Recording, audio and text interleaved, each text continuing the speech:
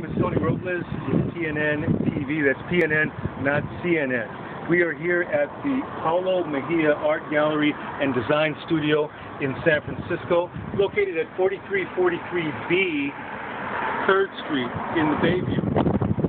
We're here to attend an art opening, an art exhibit called Quintessential Adobo. Now, for those of you who have eaten adobo, you know adobo is thick, it's good, it's tasty, it's like a story. And we're going to find out about the stories and the thick flavors of the art that's being made by the artist Vera Cruz. So why don't we go inside, check it out. All right, and this is the art gallery.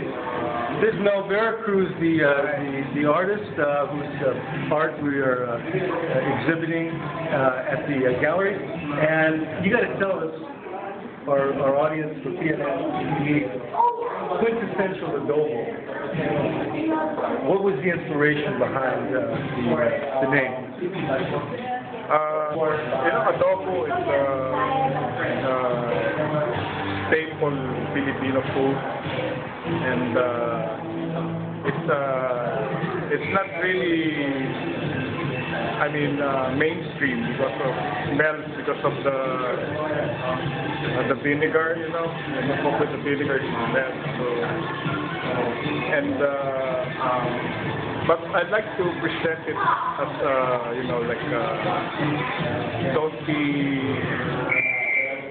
be shy about it or something like that, and present it with pride, because actually the vinegar is what makes the adobo last for days without refrigeration.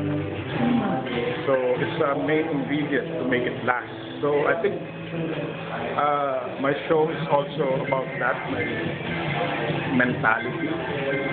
It's like my mind is still sharp even in murky water.